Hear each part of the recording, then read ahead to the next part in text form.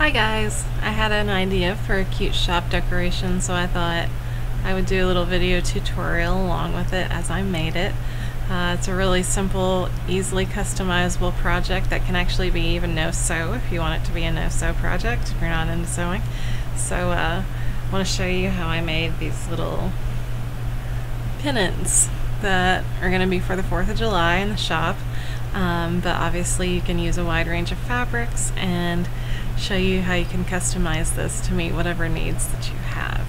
So join me and can't wait to see what you create. So what we have here is a really simple pennant style bunting. I'm just using 2 colors in this, but of course the sky's the limit when it comes to creativity and things like that.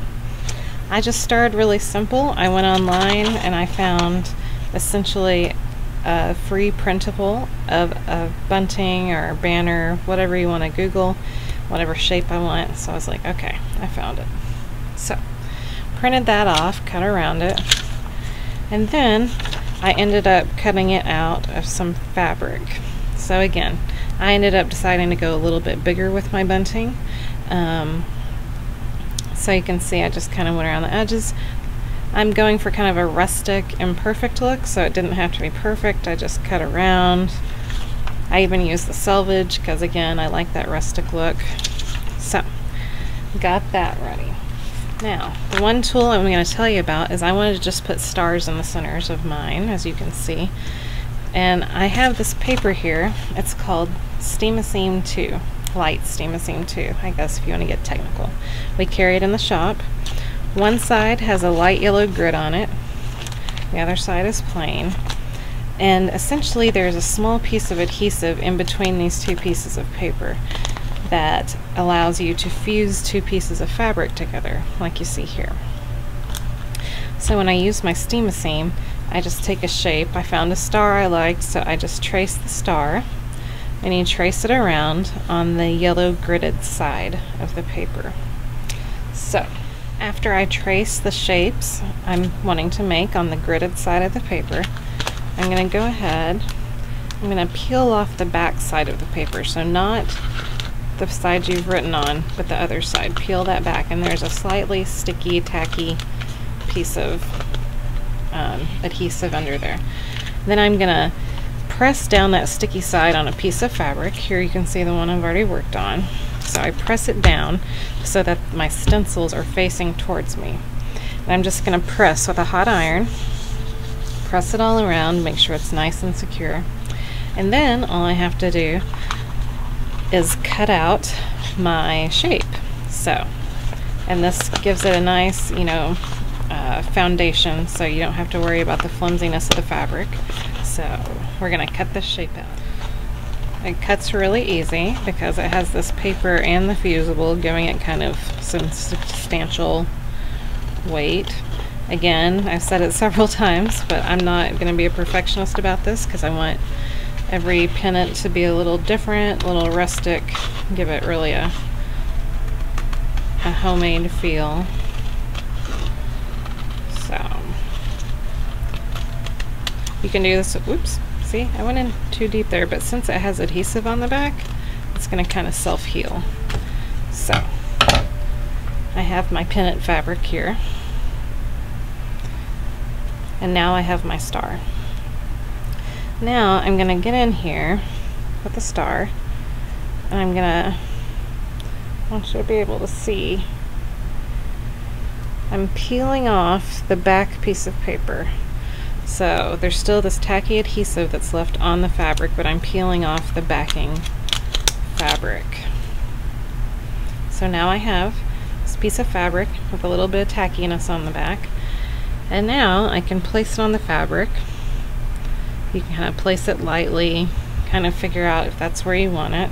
That looks good, but if I wanted to move it, since I haven't pressed it down yet, I can pick it up and move it. Then I'm just going to take this to a hot iron and press it again. So now I've pressed it down, and this is fused now to the fabric. And since we removed both sides of paper, it's not crunchy or anything. So you can leave it there. Some people like to make a stitch around if you'd like to sew it on. Since this is going to be like a wall hanging decoration, It's not going to see a lot of heavy use or washing, so I am not going to stitch this down. So I can just leave it here like it is, or I can put a little stitch line just around these corners. Since I use the selvage on the top, I'm not going to worry about stitching across the top because it's already a tighter weave. But you can see I used Essex linen to make this, and Essex linen has a looser weave. That's kind of what gives it this nice textured appearance. So if I make a stitch all around like this, then what I can do, I'll pull the one out that I've already finished. Well, here it is. Then what I can do is I can purposefully fray it a little bit to give it more, again, of kind of a ragged, worn appearance. And since Essex linen has this loose sleeve, you're able to do that, but the stitch will kind of prevent it from fraying in too far, if that makes sense. So again, you can just stop here, call it a no-sew project, and be done. But the way I'm going to put holes in it is, again, since I've used the selvage, selvages have a tighter weave on all fabrics to help protect it kind of in transport and stuff. So I'm folding it in half. Now I'm just going to fold down a little. I'm just going to snip a little hole. So now I have two tiny holes that are symmetrical in my piece. And I have this twine. It has a little metallic on it. The metallic is questionable because it keeps unraveling, but that's neither here nor there. So I'm just going to pull this through. I got one of, told you this has a loose weave, so one of my threads is getting caught in there. So I'm just gonna run my, you have twine, you have another ribbon of some kind you like to use, but there you go.